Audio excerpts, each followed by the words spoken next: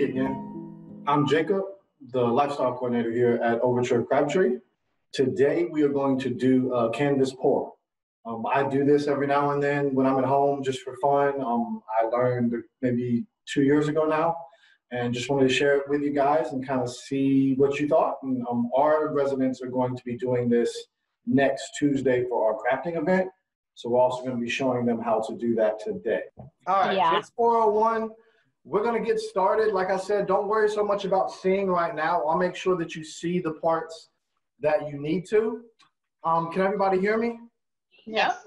Is it too loud? Am I screaming at you? No. All right, good. We're going to keep that volume. You guys tell me to be quiet if I'm screaming at you. Thank you all for joining me. So what this is it's called a canvas pour. It's essentially just a painting technique, but it's kind of one of the easier techniques for beginners and people who don't really paint. So that's one reason I am doing it, because I don't really paint, but I can paint a little bit doing this. Most of it is just fun. I learned how to do this in a time where I needed something to take my mind off other things. And so painting was a very relaxing, kind of nice thing to do. The idea for this is I'm going to show you how to do it now. And Tuesday, when we do the crafting, we're all going to do it ourselves. So first, we'll go over the materials that you're going to need. I have 2 canvases here, but you need a canvas. It doesn't really matter the size. The colors of paint I am going to be using, they're all acrylic paint. So for this particular thing, you do want to use acrylic, but I've got Viridian here, a burnt sienna, and then a lemon kind of yellow color. I have a medium, so we're going to try this is going to be a gel medium. It's not regular paint, but it's a slow dry gel medium. It looks just like the paint, but you're just going to want to make sure that you do get that medium. It is going to keep the pigments together when you add the water, and will keep the color bold and glossy and everything like it is here. Even though you're adding the water to make it more fluid, this keeps those pigments together. You need something to stir. I am just using one of the old brushes that we use to stir everything up. And then cups. I have 3 paints, so I've got 4 cups. You'll see why I've got 4 cups later. Each one, you're going to make the mixture of the color paint. This one's going to be where I mix all the paints once I mix them up, but I'll show you what I mean for that. Kind of a nice little hack. Obviously, you want something to catch all the paint because it's going to get messy. But I have other cups that I'm putting as the base for my canvas. So I have something to put it on. That's going to be kind of one of the nice things. You don't want to put it directly on the thing here, because it's going to take about 2.5 days for this to dry. So that's going to be some of the reason you want to raise it off of the platform that you have. These cups are going to be a lot easier to get off from the bottom than anything else will. So that is the reason for that. What I'm going to do real quick, just get everything up. That's already opened. So that's going to be nice and easy. I was actually supposed to use these colors to make one of these for a friend, and I haven't done it yet. So this is kind of 2 birds with 1 stone kind of thing. I can make this for her and show you guys how to do it. I So we're heard going to start. Do what? it's a girl. Yes, just a friend though. Just a friend. Oh, darn. We're going to start with the Viridian, but the mixture you're going to want kind of 4 to 1, as far as 4 parts paint to 1 part of the gel, just so you kind of have you want 1/4 of the gel for however much paint you're going to use, just to give you kind of a starting point for, you do need some water as well. So we don't have it hooked up here, so I've got bottles of water. You don't need that much. But for me, I'm putting in,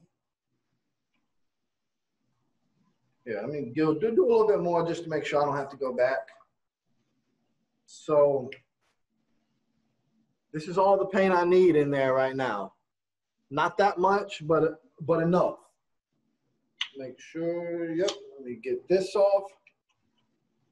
This is the most strenuous part of it. The actual pour and doing what you have to do may only take 3 minutes to 5 minutes if you're going to do it, like if you're going to enhance it as you do it. But this is going to be the biggest part. So I'm trying to, let's show you. So if you can kind of see the white in there compared, that's really all the comparison that you're going to need. And then what you do, you want to mix it up first. So when you mix it up first, it doesn't really do anything. It's just green. It is just green. The key to this, though, and what you want to make sure that you're doing is when you add the water, nice. Oh, with your water bottles here. Oh, let's go the other way. Boom, perfect. With this, you want to add a little bit of water at a time. And as you mix it, if it needs to be more fluid, you're looking for kind of a liquidy pancake batter kind of mixture. You want your pancakes a little liquidy when you're done mixing everything.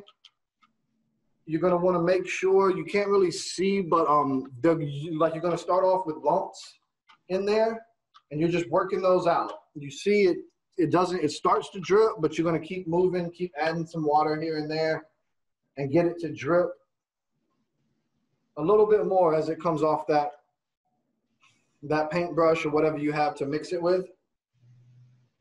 As you see, it's starting to flow. It's moving a little bit. I don't want to pour it on my computer, but trust me, it's moving around a little bit. So you can kind of see it's dripping a little bit. We're going to add some more water to get it a little more fluid there.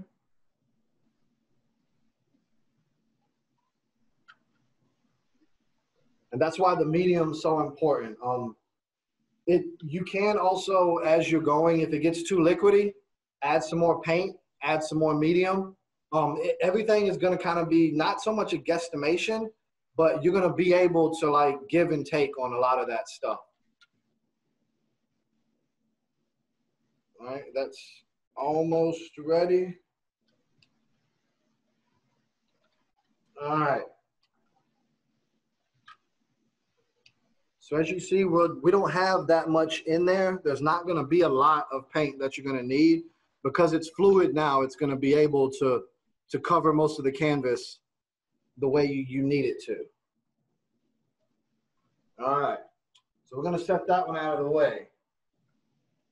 Also,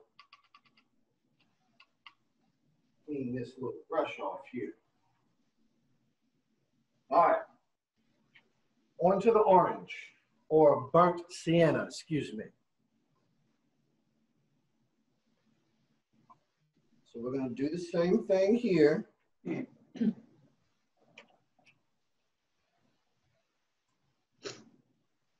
Same amount.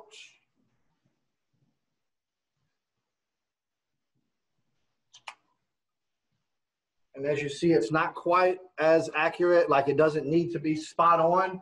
You just want to make sure that you have that general 25% per paint that you have. Cover, 25% of the gel. You know what I'm trying to say. All right, so get that mixed in real good.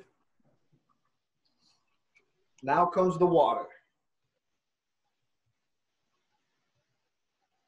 Add a little bit more than last time.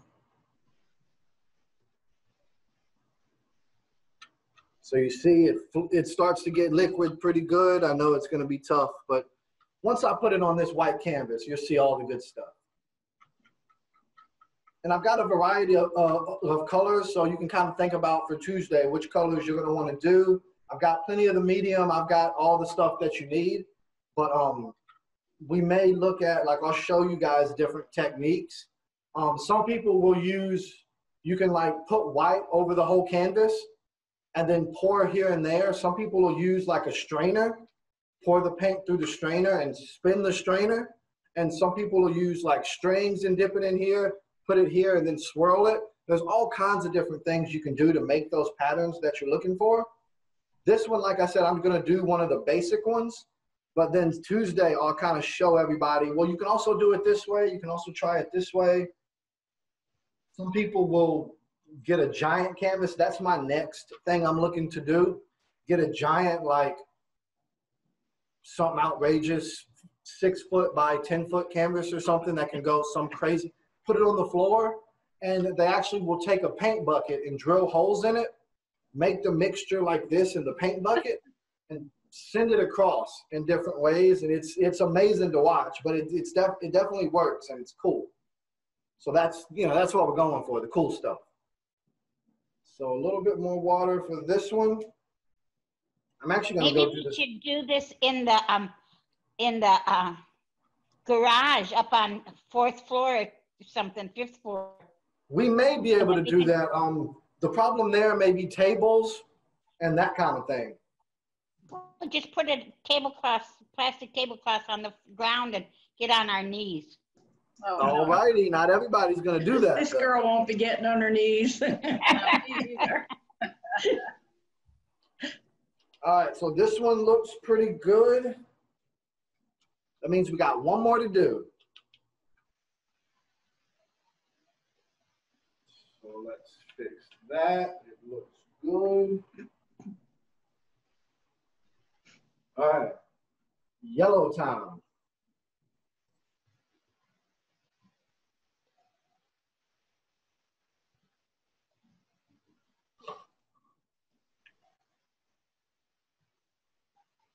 So Jacob, did you get some of your ideas off of like YouTube?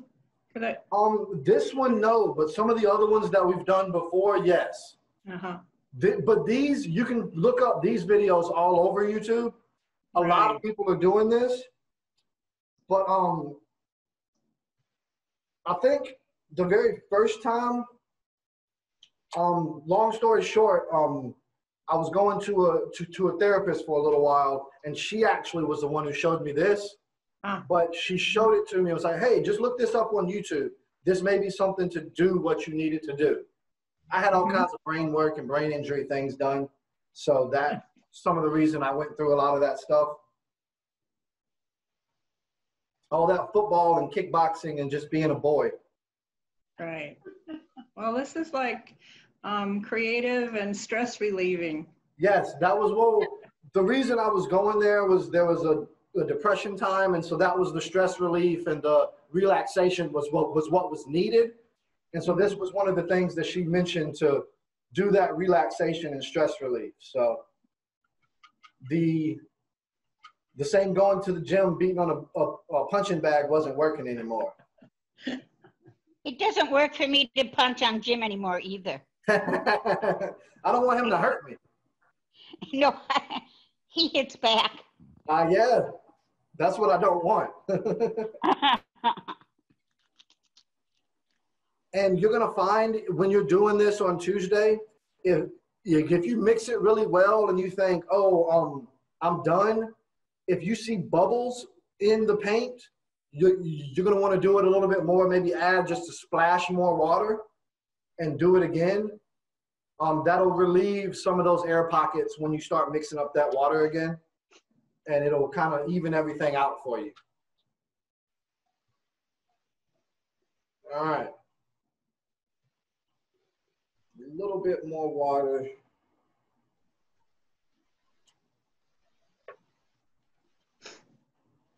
And I didn't really judge if I made enough paint for this first one.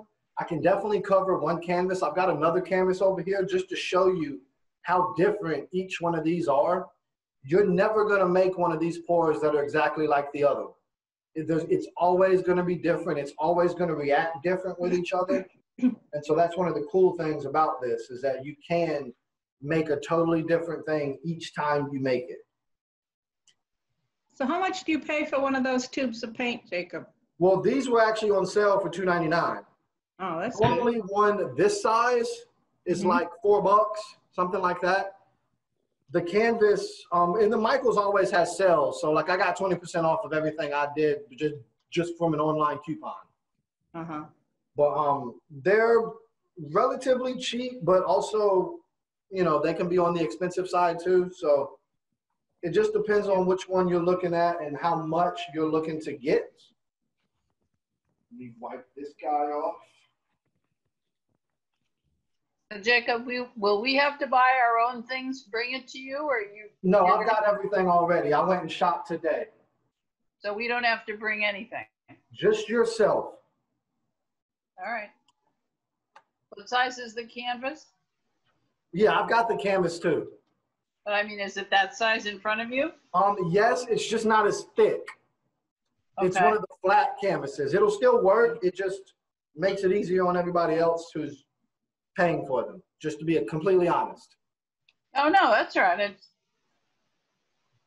But yeah, so I've got the canvas, I've got the paint, I've got the mediums, I've got everything you're gonna need. I'm redoing some of this green just to add a little bit more paint to it, thicken it up just slightly, and then we're gonna start pouring this thing.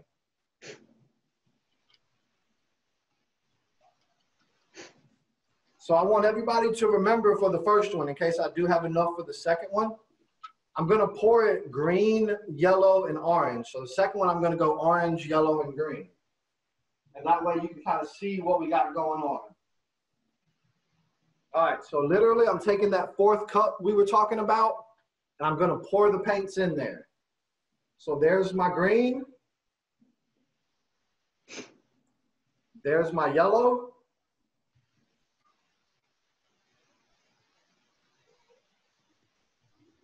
And here's my orange. As you see, you just see green. It's only green in there right now. What I'm gonna do, canvas is on there, flip it over. You can also pour this in a different way. Can you move the water bottle out of the way? Yes, we can move all of this out of the way actually now. Sorry, you gotta look at my backside for a second. I'm watching Jacob with this thing. Hey, What we're gonna do next week. All right, so why is my battery not charging? I'm gonna show you, y'all see this canvas? Yep. All right, so I'm just gonna pull it up and then I'll do the moving. I just want you to see what it looks like pulled up. Yeah. Oh, look at that. And now I'll show you the rest of it when I'm done. All you do after this Is it on now? is start moving it. Well, I don't know. It's showing red there. Hold on a minute. You're taking up the screen. I'm sorry. Yeah. Now it's white. It's Give me charging. 1 second to be done with it. Went from 7 to 6. Okay. You're charging How do you know that? because you said it went from 7 to 6. 7 How is does- higher than 6. How can Jacob take over the screen? We're not seeing it because I'm someone not else's doing name anything. is here. Is it every time somebody talks? It should be changing we can't talk. immediately. Yeah, it's going lower. All right. I might lose you and I'll just have to look at it later. Well, it's okay. So what I'm gonna do and to show you just how much you can do, I didn't put enough on the first time, trying to save some for the second one, so we're doing it all over again. And that's the best thing about this is you can literally do that same thing. Now I'm just pouring it, so it's a whole different process. You're charging because it's I think I lost them. jammed when you unplugged it. 2 seconds and we're gonna be done. Can we kind of see what it looks like? Mm-hmm. And that is, I mean, that's pretty much what you're gonna do. What I like to do, just because I do different stuff and I'm crazy, afterwards I'm gonna gather all the rest of it and just flick it. Add a little bit of something to it. Jacob, I have to admit, I was skeptical, but that sure is neat. I'm glad I can change your mind. That's the whole point of it. So what I'm gonna do now, because we do have enough, I'm gonna go the opposite. Orange, all the rest of it in there. Dump it all the good stuff in there. Yellow, tons of good stuff. And green.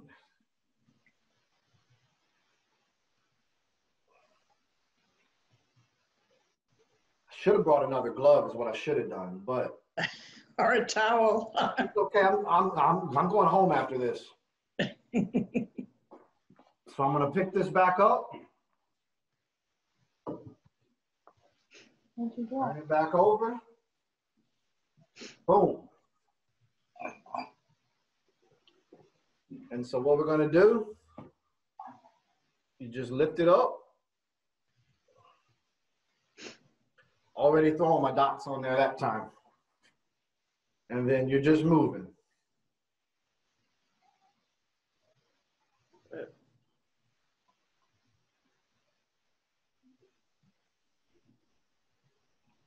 And then we're going to bring it back down. It's actually good that I went ahead and did it this way because I can show you some stuff that you can look out for and stuff that you can watch when you do it. If you don't mix it well enough, you're going to see some bumps on this one, but those slide right off. But if you don't mix it enough, you're going to see some of those bumps. But if you see how this one's much darker doing it the other way. I'll make the camera go so you can actually see it. But I do want to, let's try to get a little bit more out of here. Fill up those little bits.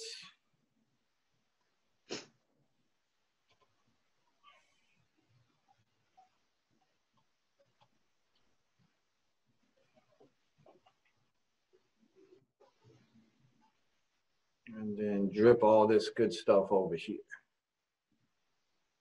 So then we're going to gather up. Actually, it's going to be perfect now. Let's throw this stuff on there.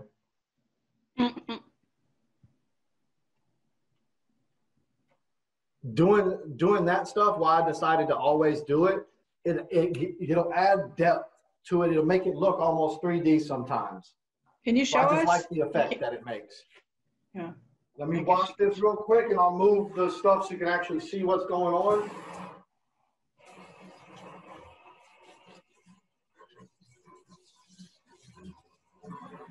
And I didn't even make a mess. What, man?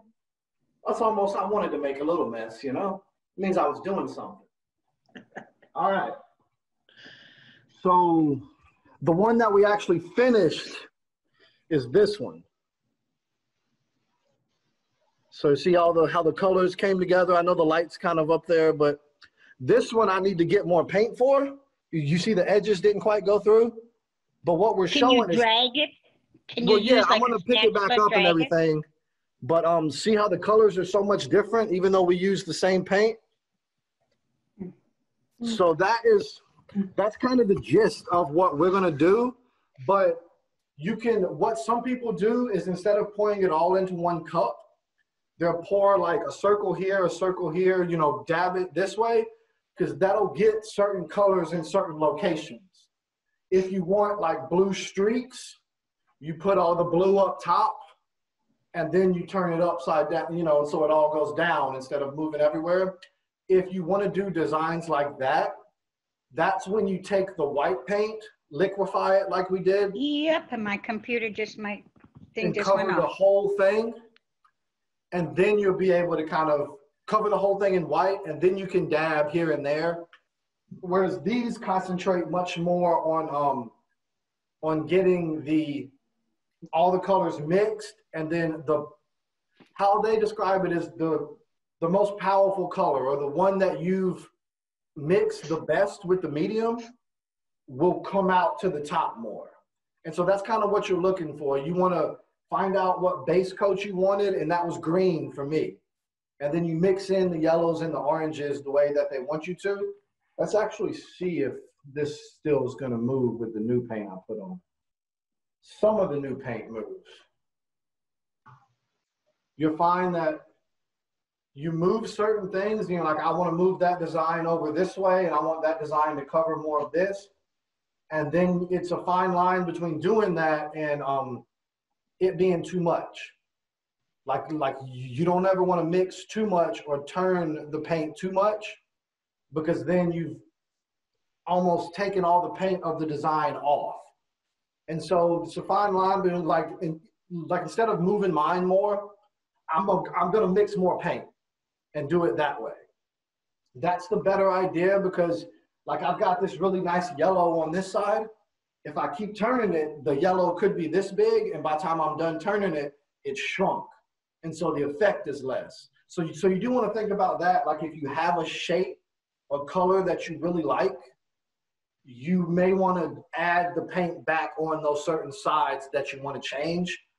I've had a painting that I let dry, didn't like how it turned out, and kept the parts that I liked, but kind of moved everything else. You know, put more paint here and less paint there to kind of fix those problems.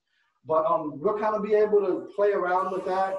That crafting may be a little bit longer, just because we're going to be doing the mixing and doing all of those things at once. But it'll be fun. So definitely, you know, come. Like I said, I've got everything that you need. You don't have to do anything or bring anything or make sure I need to paint anywhere else that they don't want. I'm going to lose my job for getting paint everywhere, you know. But definitely let me know if you have any questions. That's pretty much it. I'm going to do the cleaning up part. But hopefully you guys are going to come Tuesday to be able to do this too. And we'll have a good time with it. Cool?